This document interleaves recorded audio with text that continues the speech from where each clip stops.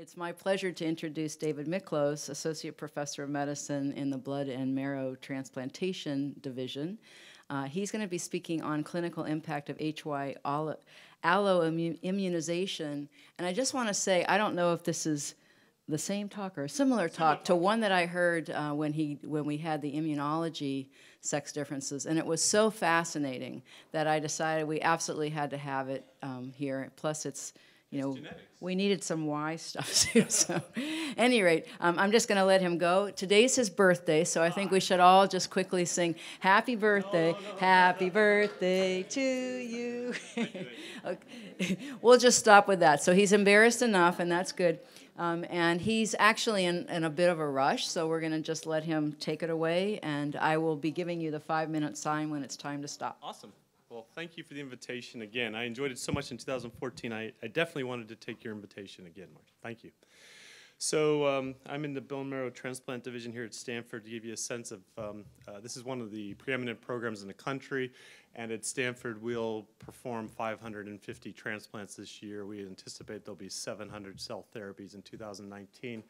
And to say it's a growing business with new prospects of CAR T-cell on the horizon is an understatement. But I'm going to step back and I'm going to tell you about when I was a PhD back in 1987. I was a geneticist with Mike at Yale, and he was actually on my committee. I don't know if he knows that anymore. I was doing yeast genetics with a guy named Art Horwich, and I finished up, went off to the Brigham, decided to do transplant, got to the lab, and decided, what am I going to do? And I said, I want to do some sort of an assessment of immune response after transplant, and I worked with a wonderful mentor, Jerry Ritz, and Jerry said, well, I think you should measure B cells because everybody else in the world measured T cells, and I'll just say that made all the difference.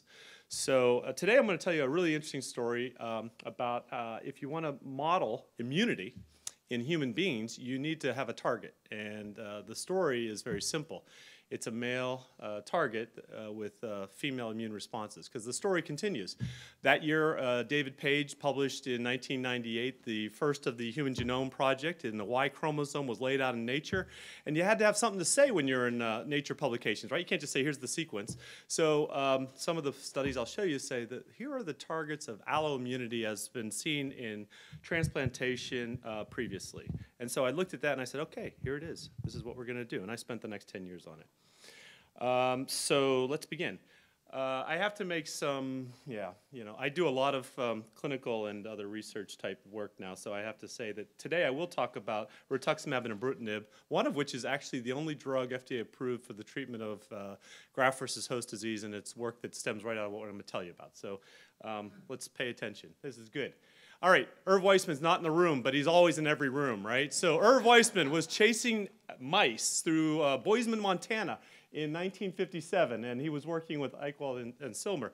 And Irv is actually the senior author, although I don't think it meant the same thing in 1955. So he was able to demonstrate with these guys that skin transplants of the male onto the female caused a rejection, and that the T cells that were transferred from those mice to the corresponding animal had elicited T cell responses. Okay, that was the beginning of sex mismatch as the animal model for transplantation.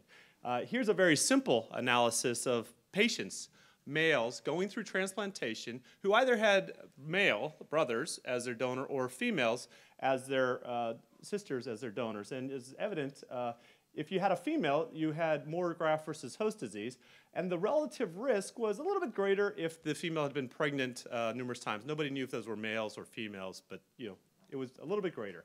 So right away you see one thing, that is disparity is more important than parity. It sounds good even if it doesn't register so well.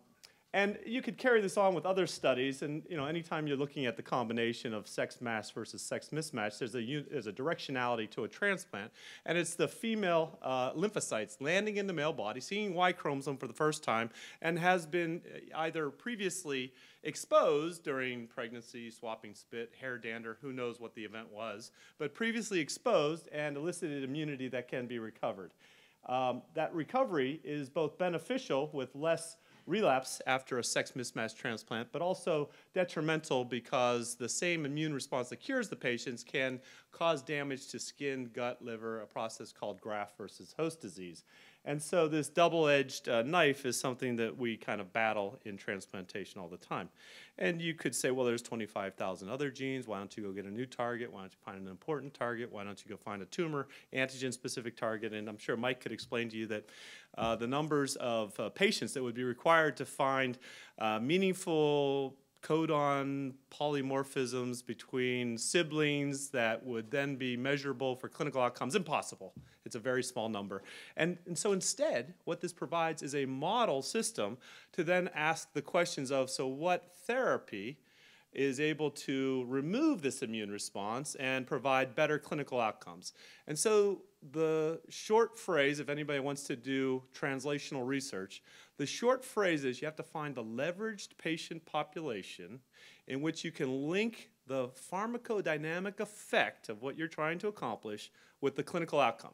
If you just go for, here's my question and here's the clinical outcome, the problems of death from infection, problems of they never got to transplant, they developed other complications, or the penetrance was not that great, will quickly limit your ability to study the problem. But if you have a pharmacodynamic assessment, that is, I have an immune response that I can measure carefully, and I can show that this drug makes that immune response go up or go down, and that links with the outcome, you got gold. Okay, and so that's the trick to successful moving forward with clinical trials. All right, I'm going to move kind of quickly. This is the joke slide. So yes, on the Y chromosome are all the things that I'm a specialist in, including total lack of recall for dates, hearing loss, inability. You've seen these slides before. So the Y chromosome takes a bad rap, but I'm sure these slides will be on the website, and you're welcome to the joke. It is true that when the publications were occurring of the Human Genome Project, that the association of these 9 molecules that are now thought to be expressed on the X and the Y with 95% identity. On the X chromosome, they are not X inactivated, they're not lionized, so the dosage is the same in males and females. That the features of these cells vary from essential components of the 40S ribosome down to single zinc finger transcription factors with very low abundance. And all of these molecules have been shown, all 9 of them, to elicit T cell and now 5 of the 9 B cell immune responses after either organ transplantation or blood and marrow transplantation. So pretty powerful set of studies, especially if you can build a way to measure this. And so it's not relevant what their functions are. They're varied. They're highly published. The publications of what they do is highly published compared to what I measure their immune responses at. But you know, that's something I aspire towards in Cell and Nature. And the benefit of the sex mismatch clinical goes back into, as I showed, the mouse in 1955. The first of the human T-cell immune responses measured on a Y chromosome protein by Ellsgoolmy, and it continues every month in another journal somewhere around the country. So why B cells? Well, B cells are not HLA restricted. They, again, allow you to monitor immune responses irrespective of the HLA restriction that minor histocompatibility antigens are needing in order to be seen by cognate T cell responses, right? So the minor that's a piece of a cytosolic protein presented in scaffolding protein that we call MHC or HLA is a small 9 amino acid piece that's seen by a highly polymorphic T cell receptor. The complexity and the repertoire of the T cell receptor we now know is about 10 to the 10th. Mark Davis did all the pioneering work. And if you look at the combination of a light chain, heavy chain with a polymorphic receptor, that combination is 10 to the 12th, and that's the Carl Sagan billions to the millions moment, which I'm sure geneticists say all the time. So it's infinitely complex. It has an ability to be seen independent of HLA. It's infinitely stable. You could leave these on your benchtop, but you don't have to do tissue culture. You don't have to work on the weekend. You don't have to feed the cells. And what's not to like about this? And then the most important feature, and I didn't understand this for 10 years, is that a B cell response cannot go backwards. When you have a isotype switch, and that is the B cell receptor, which sits on the surface of the B cell itself, binds to an antigen, causes stimulation, causes the cell to now proliferate, expand, go to the lymph node, undergo T cell help, and that meaningful immune response is now going to take a piece of DNA out of its system and isotype switch. It can't go backwards, okay? That is a fixed B cell. It's committed. And every T cell is a polymorphic cell that changes phenotype every time I look at it. Okay, so it's very difficult to nail down whether or not that Th17 T cell is actually central effector memory or something else. But an isotype switch antibody response means that it was a T cell helped, meaningful immune response that occurred in a lymph node. It wasn't by chance. Okay, so there's a lot of reasons to measure antibodies, and then you can do it relatively quickly. We had ELISAs in 2004, and then we developed a platform with microarrays that we were able to collect blood samples for 10 plus years at 30, 60, 90, 120, 10 time points out through 3 years after transplant on over 1,500 patients going through transplant. And so finally, in 2015, having been here for over 10 years, this will kill your career, by the way. After being here for over 10 years, we were able to write the kind of more definitive paper by doing this high throughput analysis using protein microarrays, measuring reproducible antibody detection and quantifying it, as I say, for 6 different antigens and 9 different time points, and adding it up and getting some statisticians involved, and it became relatively simple to make a score. And on this score, every antigen immune response became equivalent. And so we could follow an HY score over time for individual antigens, or we could just simply do a collection where an antibody response to any one antigen added up, and these were all univariate responses. What did it matter? Well, so people who made these antibody responses developed this problem called chronic graft versus host disease. And it's not a small problem. This is why everybody doesn't want an allo transplant. The immune response that is benefiting you, killing the cancer, is oftentimes, 50% of the time, causing changes that you see here. So you can see the hyperpigmentation. You can see that the skin is actually drum tight, often described as hide-bound. You can see that the patients are going to have reduced ability to range of motion. They're going to have problems with their eyes, their mouth. They're going to have all kinds of connective tissue disorders that you would have described as lupus, autoimmunity, rheumatoid arthritis, and scleroderma.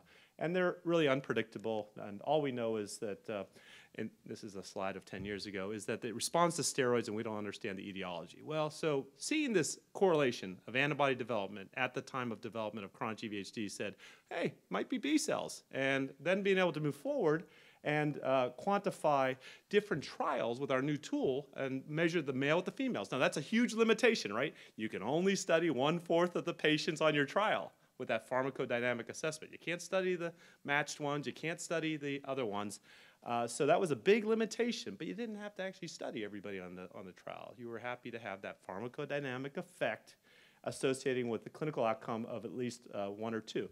And what was really interesting in this analysis is that we could see at 3 months the development of these antibodies that were not present at 2 months, that were predicting what was going to happen on average 9 months after the transplant, 6 months before something happens. And so it adds a whole level of, I know it's coming, I know who my high-risk patients are, we have to watch these guys closely. And this allowed us to then show that the same effects were present at a year after transplant. And so what started as a simple observation of antibodies in patients who developed chronic GVHD, we were then able to do temporal association, and then we're able to actually move from the antibody to the ability to detect the antigen-specific response on individual B cells by a FACS analysis working with Lee and Len Herzenberg, and really the star of my lab, Bita Sahaf, who stays with me now 12 plus years and is the maven of all immunophenotyping. So if you can imagine, these are cells that are like a tetramer analysis specific for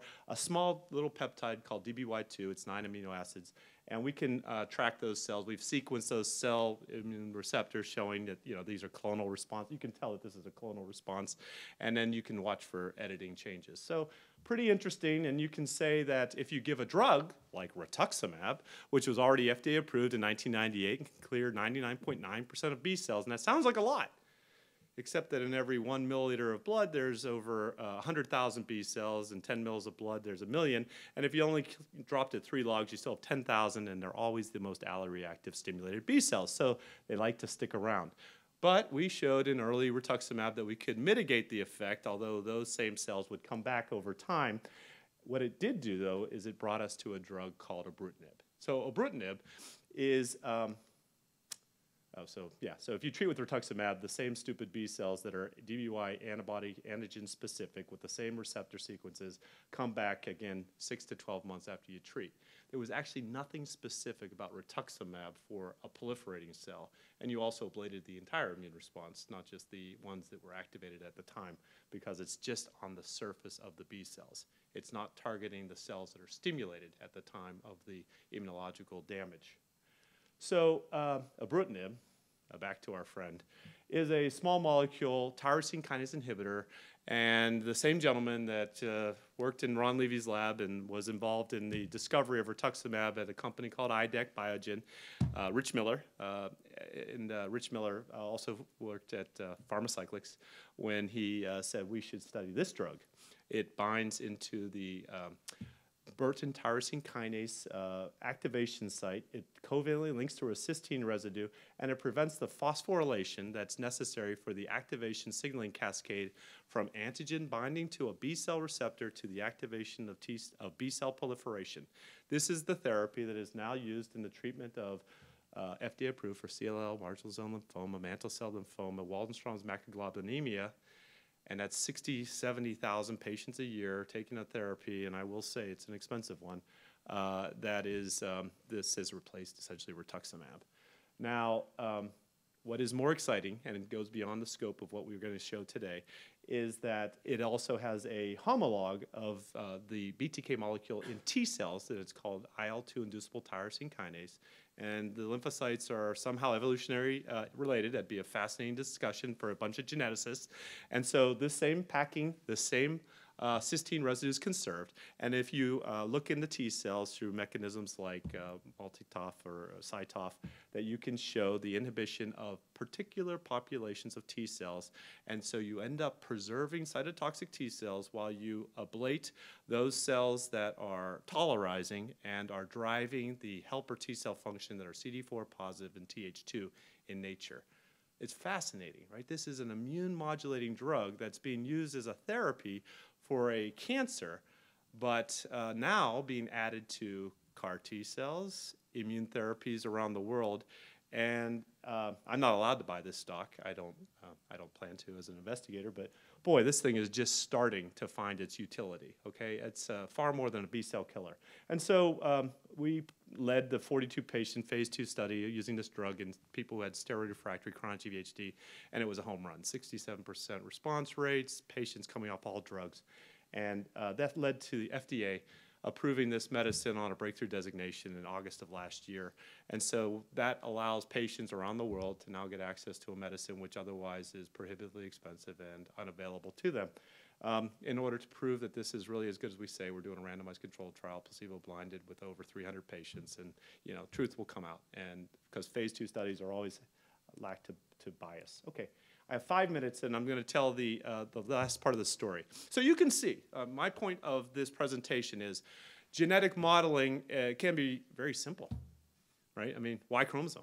And I didn't have to genotype. And there are polymorphisms in those molecules. And if you look at the sex match, there are sometimes responses, and that's probably related to the non-gender specific polymorphisms. But are there other impacts of this once you start to look? And yes, Henriette Nielsen is a colleague from Copenhagen, and she came to me and said, there's this problem with pregnancies, and many women have pregnancy loss. And you all know that that's often related to unrecognized or recognized chromosomal damage. And that might be functional, but often we think it's immunological. And there's a situation where gender of the firstborn children in the family can predict for what's going to happen subsequently. And so what we call secondary pregnancy loss or recurrent miscarriages either follow from situations where there was no primary normal live birth, or there was a secondary miscarriage event that followed the birth of a healthy individual, okay? And so they track these things. I mean, who knew? But they track these things in registries.